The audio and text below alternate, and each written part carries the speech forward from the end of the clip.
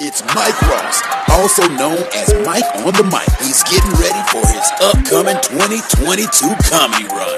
He'll be kicking it off at Benny Brand's Stress Factory Comedy Club, Caroline's on Broadway, Punchline Philly. You don't want to miss him take the stage at the DC Improv. Then he'll be coming to the Atlanta Improv and at Chocolate Sundays Comedy Show in Los Angeles, California. It's Mike on the Mic. Looking forward to seeing you there.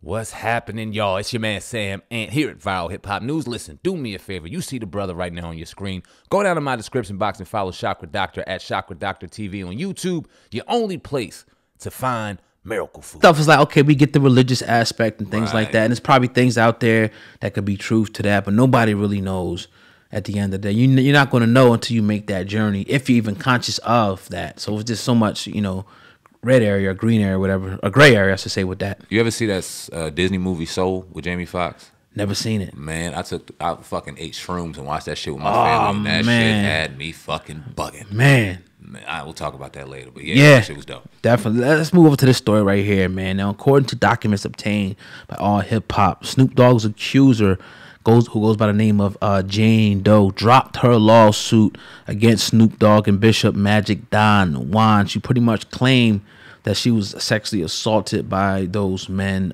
back in 2013. I'm not going to get into the story, but she said a few things like she was forced to do. But she dropped her lawsuit. Now, Snoop Dogg maintained the whole time that this was a witch hunt.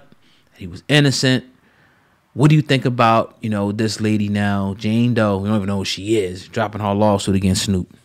You ask yourself why go through all of this to only drop it? But I guess maybe she felt as though her lawyer. She got paid, maybe on the plot. I mean, that was option number two and the obvious option. I was just trying to paint a different kind of picture for the people, but we obviously know maybe some money was slid to something, which was probably ultimately what she wanted anyway. Yeah, you know what I'm saying? Because I mean, in who knows? I don't want to talk to the women and take their opinion, but in my opinion, this is what this was for anyway. This was for some bread. You know what I'm saying? This was for some money, and it looks like she got what she wanted, and she decided to go, you know what, fuck it, we don't need to take this any further, and Snoop Dogg is going to still live the bubbly life that he's been living, and Mr. NFT and Mr. Just lovable person throughout the world, and everybody will continue to move on because we'll forget about this next week now.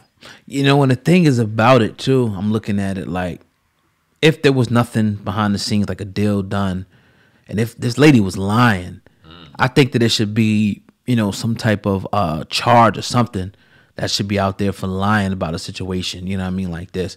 Because this, but you see how frustrated T.I. got about that joke, you know what I mean? This could ruin somebody's whole, it could lose money, endorsement deals off a mere allegation. Not saying that happened to Snoop. Looked like he got even more money after this. I don't think it was too credible, but do you feel that way too? I feel like damn right. Like this woman, whoever she is, you know, needs to be held liable and accountable for like why are you dropping the suit now?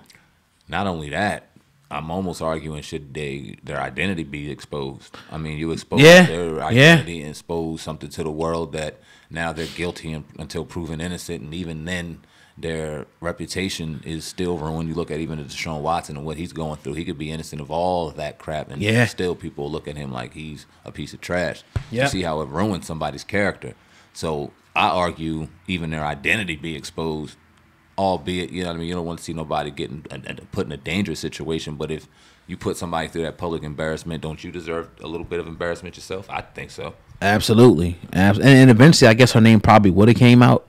You know what I'm saying? But, you know, I guess we'll find out one day about this. But I don't like this trend that I see, this growing trend, you know, of women and, you know, lying on these men, you know, for financial gain, man. I don't like that at all, man. It's too easy. It's way too easy. It's too easy to destroy a person. It's too easy to take out of their pocket because even if somebody's innocent, they don't want to deal with the headache, and they know it's easier to slide a couple out the way, and they talking to their accountant and can allocate funds and shit. You shouldn't even have to go through that shit. But the fact that you could to end some bullshit, I think it's easier. I would. Yep. Let's talk about this joint right here.